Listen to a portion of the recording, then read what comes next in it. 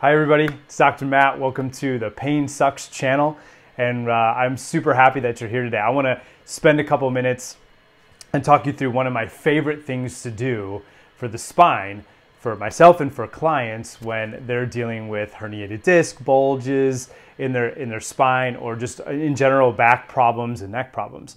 Now, these are things that I think actually change the course of healing, and I really wanted to share them with you today. So I'm going to talk you through it, but I want you to wait until the end, and at the very end I'll tell you exactly what to do, exactly what to get, exactly what to watch, and exactly how to do it. So stick with me because I need to talk you through some of the anatomy first.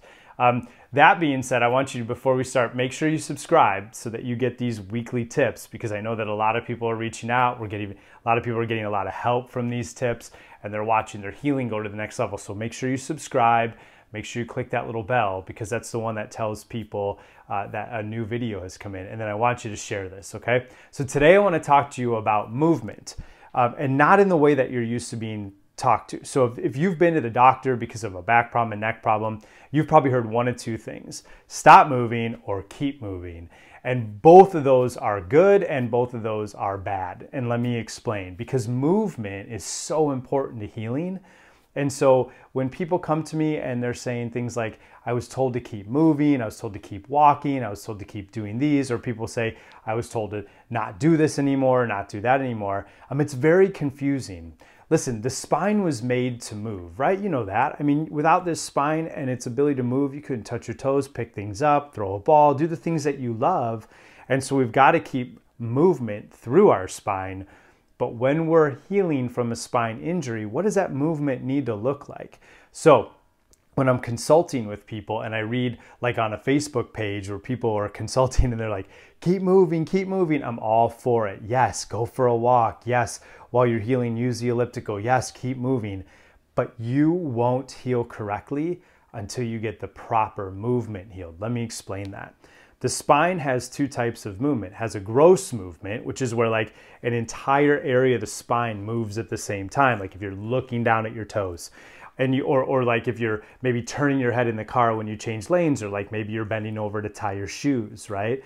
So one of the things though that people don't know is the spine has a second type of movement, which is called micro movements, or micromotion is what I like to call it. And that, like if we use the low back, is where each individual joint moves upon the joint above and the joint below. So like these three bones work together in harmony, but they also work individually. I hope that makes sense, because when people say keep moving, they're typically meaning just keep moving, like for your heart rate and your blood pumping and all the good things that happen. But very rarely does someone even know, much less know to tell someone, much less know to tell them what to do on how to keep each individual joint. Now, what does that have to do with back problems? Well, let's take this low back, for instance, and we look at this and we can see our herniated disc right there, our bulging disc right there.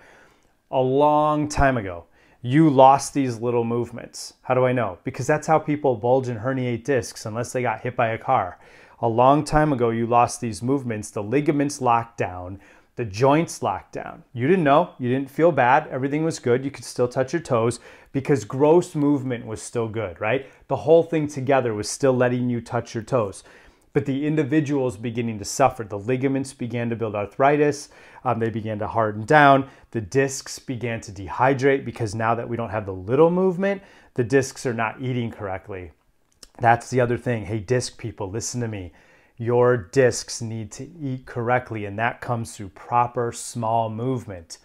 And so we don't have it. We dehydrate. The disc doesn't know where to go. The joint is locked. The nerve is pinched. You're in pain. The disc comes out and we're at the surgeon's because we lost a small movement. The surgeon doesn't want to do surgery. We go to physical therapy. And listen, I'm all for exercise. I'm all for therapy. But those type of things strengthen the gross movement. Like if I have this injury here and I'm strengthening all these muscles around it, that's great. I might feel some relief from that. I might get better from that to a degree. But unless I start getting these individual movements back along with that other stuff, I'm never going to hydrate again. I'm never going to get my discs to raise in height again. I'm never going to get the bone heights to separate so the nerves are no longer pinched. And for those of you that are really dead set on wanting every part of that disc to go back in. It'll never happen unless we get these motions back. And so when people say to me, should I keep moving? I'm like, yes, let's keep you moving. Exercise, good. Let's figure out which one you want. And 2, let's get the micromotion back. Now, this is my favorite thing in the world for micromotion because I can just sit on it.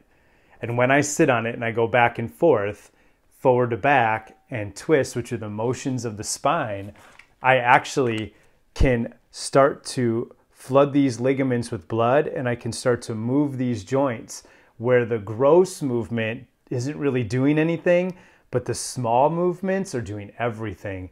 And that begins the process of great healing for the spine. I hope that makes sense, versus gross versus micro motion versus movement versus the movement of the micro motion. So now I'm going to make you do a little homework, right? People are like, well, how do I use it? And where do I get that? That you're going to actually have to stop watching this video and go find that video. I believe it's called $13 disc, Amazon, right? That will help you restore those micro movements to start the process of healing in those herniated discs. So the next time someone calls and says, oh, I have a back injury, and you tell them to keep moving, or somebody calls you and says, keep moving, I hope right now your brain goes, yes, I'll go for a walk, but first I'm going to use this. All right, you guys, I'm Dr. Matt. This is the Pain Sucks channel. Please share, please subscribe, please like, please click on that button. People are healing because you're sharing, and I love it, and it's so great. So guys, have a wonderful day.